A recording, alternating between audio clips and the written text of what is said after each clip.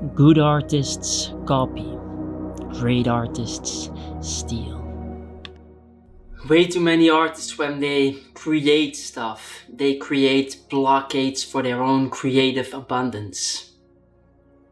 They create these mental constructions that form obstacles to be truly, freely creative in every possible sense of the word.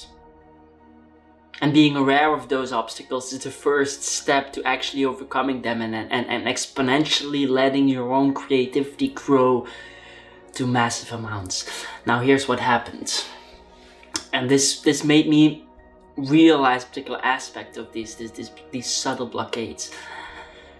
I was talking with a friend, and the friend asked me, where do you get inspiration for videos and stuff like that? Where do you get that from? And I said, well, from everything basically.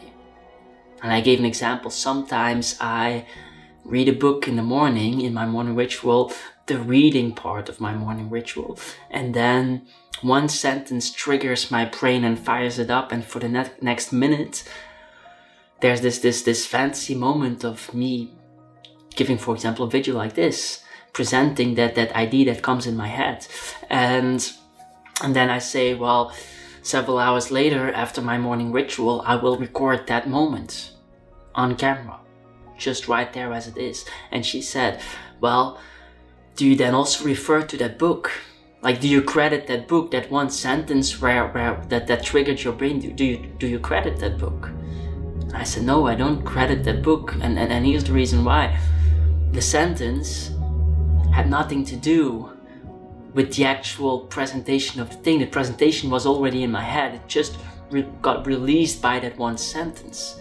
And I could already see on her face that she was a little bit annoyed by that. Like, ooh, you don't credit that book. Like, you should credit that book. She was thinking that. And I explained it a little bit further to convince her before she would react. And I said something like, well, if you would read the sentence in the book and then see the video, there would be literally no similarity. So it makes no sense to credit the book. And she said, well, you should, because that's where it somehow came from. In that conversation, we had a discussion about that. A short discussion that led to nothing, like most discussions lead to nothing really. So yeah, we had a discussion about it, and I realized, like, hey, this is one of these blocks. This is one of these creative blocks that I had myself at some point. At some point, I was indeed afraid to present that idea in a painting, or in a video, or in a poem, in a short story, and whatever I was doing. I was afraid to present that because it came from somewhere, and it was inspired by something that was not necessarily me. And so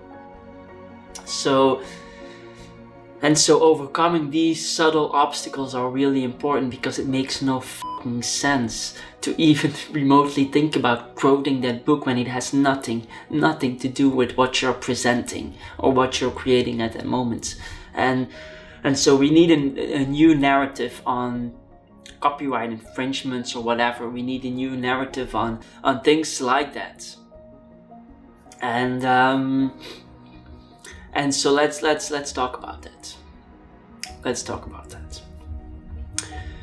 Here's what I believe about communication. Let's say you read a sentence in a book. Let's say you copy paste that sentence literally. So we're going a little bit further, a little bit more extreme. Let's say you copy paste it literally. The words literally. Did you then copy paste that message? Now, we live in a society where we believe that we then copy paste the message exactly as it is. We believe that. Because the words are the same, and so we think the message is the same. Now, in science, we've already discovered that there's so much more to communication than just words. We know that. We know that we communicate with body language way more, with presence, with visuals, way more than with words. When you're giving a speech, the way you present the words are more important for the impact of the words than the words themselves. We know that. And we know that when we're communicating with non-verbal communication way more than with actual verbal communication. And what is that non-verbal communication? That non-verbal communication is you, your personality that is shaped by your experiences. It is an expression of who you are, not of who that entity that wrote that sentence that you're copy-pasting. Let's imagine that you're doing that. It's not a representation of that entity. It's not a representation of that personality, of that lifestyle, of that. It's not an expression of that at all. And so when you think about it in a philosophical way, you might even be able to say that copy-pasting something literal, when the thing that you're copy-pasting is just words, is impossible to start off with. You cannot copy-paste that. When you're saying it in your words, you're saying it as an expression of who you are. And you're putting it in a context as an expression of who you are. I might even argue that there's not real copy-pasting going on there. Now, my 20-year-old self would now have slapped me in the face. Literally. Like, dude, like, you literally copy-paste the words. Like, that's copyright. That's the same thing as the other person. That's not you. It's not you at all. My mindset now, and that's the mindset that creates way more creations, way more paintings, way more stories, way more writings, way more whatever I'm creating. It's just exponentially grown. I can assure you that because of society, I still credit everything. Whenever something is remotely literal or somewhat literal, I will credit it at all times. Like there's not a thing in my mind that I would not do that, but from a rational point of view, I'm not sure if that makes a lot of sense, because it's impossible. It's impossible. You cannot copy paste it. If you're true to what you are, to your personality, to your being, there's no way you can copy paste it, because a message will inevitably be completely different. And it's important for artists to understand that that is okay. It's okay to do that. It's okay to let yourself be inspired. And it's very easy, by the way, to take those moments of inspiration, not use the sentence and only use the result of it in a way that there's literally no copy pasting going on, and then presenting that as a creation. There's that where everything that happened in your own brain. That is completely fine. And I see so many artists that don't do that. So many artists that are afraid of doing that because of some thing they have in their head, like, yeah, but it's not, this is not me, this is not necessarily like blah blah blah blah blah, and then they overthink it, and then they don't create or don't present that as their own because it feels like they are lying. And this video is made to show you that you're not lying at all. You're not lying at all. There's no lie in that. If you go as extreme as the literal copy pasting, it's not even copy pasting. Let alone when you don't do that and there's nothing literally transcribed, then there's just no need and reason to feel that feeling. So let's talk a little bit further about that. Let's really go in deep to this sense of self, because that's what it eventually is. This sense of self. We in the West, predominantly in China, that's much less, but we in the West, we have this ego thing going on. We want to protect our own self, our own identity. And we do that with these stupid conventions that actually block creativity at most. And it's literally the insecurity of the ego that's in play here. Let me explain that for a moment so you can understand it. Or you can understand what I mean, you know? Not like you can understand what. So let me explain that for a moment. Our society has this thing around ourselves where we think and where we perceive our identity as something that we created. By the way, that's also not completely true. the nature-nurture model already shows that nature is only a small portion.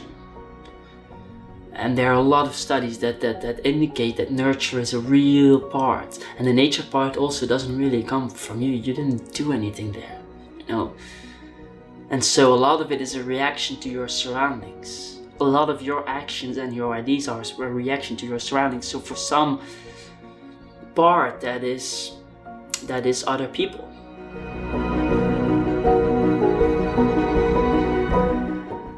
Or other things that are not you, that's not your identity. Let's say that from that side of your personality, 10, 20, 30% is just, like, I'm just guessing here, just comes from other parts. And then we have these emotions and desires that we think are our own. Like desire to eat particular stuff, or a desire to love, or a desire to feel happy, and then feeling happy. Like the serotonin production in the brain, which we think is produced in the brain, and then gives you that happy feeling, the happy neurotransmitter serotonin. Recent studies in the last 2 decades show that a large portion of the serotonin is actually produced in the gut. Which means that bacteria and viruses who have different DNAs than our own, that are different organisms that living inside of us, are producing serotonin that goes through the body and creates that pleasure feeling. And so it's not our brain there that creates it, it's partially those microbes and viruses and all of that stuff. Now, Naveen Jain, the founder of Viome, even goes as far to say that 90% of serotonin will be produced in the gut. Now, I'm not sure if that's true, and I don't really believe it because it doesn't feel that true, but he has some real research. It's one of the richest guys on this planet, and he has put a lot of time in those things and put a lot of money in that research. So there might be something true about that. And when we think about those things, so our desires and our feelings are partially produced by organisms, at least partially. There is certainty and factuality about that, at least partially produced by organisms that are not even us. Thinking about that thinking about who we are, and how that Western idea of us as something created by us only is complete fucking BS. It's complete bull. It's just not true. It's an old mindset. It's an old perspective on what we human beings are. We human beings are much more than ourselves, than our own identities, and science is slowly catching up on describing and mapping out how that actually works. And so when we fully realize that our identity is not really that much created by us in the first place, then we can understand and truly live in a way that we can redefine that whole copyright thing. First of all, the need to have those ideas, those conventions around ownability of ideas, ownability of things, to create rules like copywriting and copywriting infringements and plagiat and all of that stuff is kind of being brought in a new perspective, in a new light. That ownership is like, it's not necessarily completely us. It might be our friends as much as our viruses, as much as particular things in our brain that are partially creating that. It's not even us. And then that ownability of that becomes a little bit less strong, a little bit less real, and the need to put those intellectual ownerships on a pedestal in some kind of strange way reduces. And I'm not advocating for not giving ownership where it's due. I'm not advocating for not giving credits where it's due. That's important. You have to give credits. That's why we artists do stuff. We want, like, it's a really important vibe. What I'm saying is that using those conventions as your core source and really trying to come up with stuff that is completely your own and only of you, and it's not inspired by anything, and the moment it is inspired a little bit, blocking it down or giving credits, or like that's really gonna drain your creative energy. You have to let your creative energy go. You have to let your creative abundance be present and be feelable. It's an essential thing for every artist to feel that creative abundance, and to let that abundance be just grow and just go through the roof. That's so important. And finding that balance is a balance that you will have to search for the rest of your life. But I can say that when a person starts to be annoyed because you were inspired by a particular sentence and created a video, for example, out of it. Like this video, by the way, this came in my head when I was reading a meditation book on awareness. And I was reading a particular sentence and it reminded me of a conversation with my friend earlier. And then this whole video came in my head in like several minutes ago. Like that has nothing to do with that book anymore. Then having a feeling that you have to credit that book somehow is obnoxious. It's ridiculous, and it will definitely drain down your energy. And so becoming more aware of the reality of what is identity and what is intellectual ownership connected to that identity then, and how much of that is really real, and how much of communication is non-verbal. Realizing those things will enable you, hopefully, to understand that words are not engraved in history. They're just not. And getting something from a book or inspired by, like, that's just okay. It's all good. Let your creative abundance